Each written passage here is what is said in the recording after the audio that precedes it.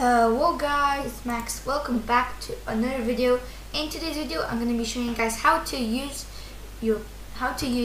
camera in Animator. So as you can see, I have my camera over here, and also make sure to subscribe because we're on the road to get to 100 subscribers. So please consider subscribing. We have 25 subscribers, so thank you so much, guys.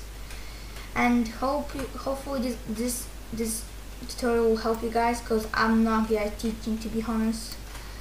Okay, let's get started. So first of all, you see these buttons. You have file, edit, item, track, time, and here you have camera. So you click the camera and you have add camera, toggle rule of thirds grid, toggle camera tracks, rotation, reference part. So what you want to do is go to camera, add camera. So as you can see, have the camera, you have C frame and field of view. We're not going to be using field of view. We're just going to be using our C frame.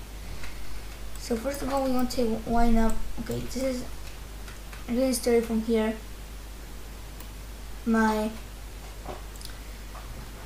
This is going to be my view for now. So what I do is click C frame and click plus on your keyboard, and it's going to show up. So it's going to put it back. See? Now we're going to put it over here.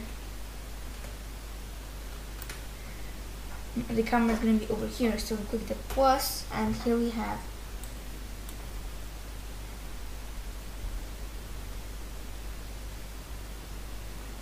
And now we're going to make it more smoother. Guys, well, wait a second. First of all, I'm going to delete this. Edit, delete, because I wanted to actually make it.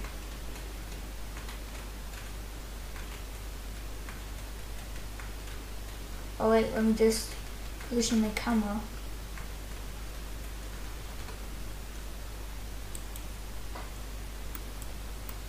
Okay, like this.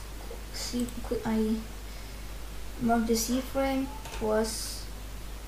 Now, okay. So to make it more smoother, I'm gonna click the box. Now, in the last tutorial, I made how to easing tutorial. A quick easing tutorial. So just click 7, and here we have this. So I usually use sign for my camera to be more smoother, as you can see. Oh yeah, I think that's Be quiet! Stop! Okay. That's it. Sorry guys. Sign is really good for camera. So this is it for the tutorial. Hope you guys enjoyed, and yeah, peace.